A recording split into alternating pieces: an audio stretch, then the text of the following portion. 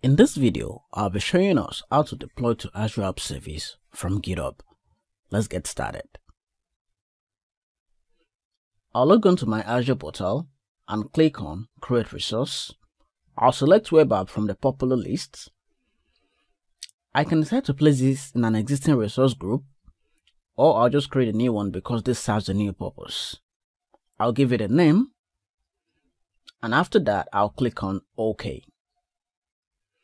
Then I'll give my web app a name which must be globally unique because my app service will be appended with .azurewebsites.net. And then I select if I want to do code or Docker container. I'll pick code and .NET 5. If I were writing other languages or framework, I could select from the list. I'm writing .NET 5, so I'll pick that one. I'll also select Linux operating system because that is cheaper.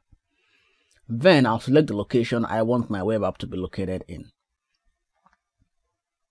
I'll put this in UK South because it's closest to where my users will be visiting my application, but I could pick from any resource location that is available globally. Next up is the app service plan, which is what determines the amount I pay every month for the app service. I'll create a new one for this purpose, and I'll give it a name. And then I change the SKU to basic because it costs about $13 a month, but if I was to go production mode, I could select the production pricing plans, but this is just for development, so I'll select B1.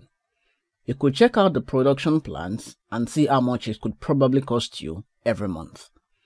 I'll go back to dev test and select B1 and apply that. Next up is the deployment area, which is still in preview at the time of this recording. I'll enable that. This lets me connect my code to GitHub and then deploy from there. I'm already signed into GitHub, and then I'll select the tenant I want to use from GitHub and then the repository I want to use. I'll search for hello.net.web and then I'll select the branch I want to build from. That will be my main branch. I could preview the GitHub Action files that will be generated for me to build this application. I don't have to modify anything in there, so I'll just close that. I'll skip monitoring for now because it's not supported out of the box for Linux service plans quite yet. I'll validate my pricing and every configuration I've selected to be sure everything is fine. And once that is ready to go, I'll click on Create. It takes a couple of moments to deploy my resources in Azure. Now let's look at what is actually going on behind the scenes. This is GitHub. This is the code I'll be deploying. And I can see that GitHub Actions has been triggered. If I go to the Actions area, I will see that there's a current build that is running from inside GitHub. I can expand that and see the processes that have taken place already and the one that is currently in progress. I can decide to wait for that to see where it takes me to.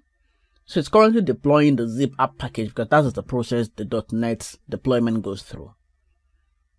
Deployment is completed. And I can go ahead and check my web app by clicking on Go to Resource. I click on the URL of my app service, and then I see my application loaded up nice and easy.